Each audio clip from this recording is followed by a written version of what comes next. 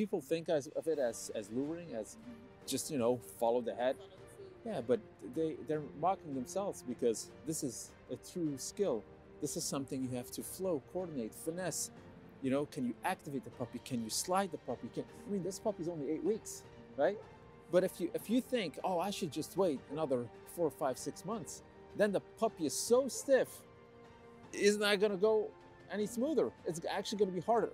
Now, if that is the case, if your puppy is older, that means you need more skill, right? Because a puppy basically wants to go with the flow.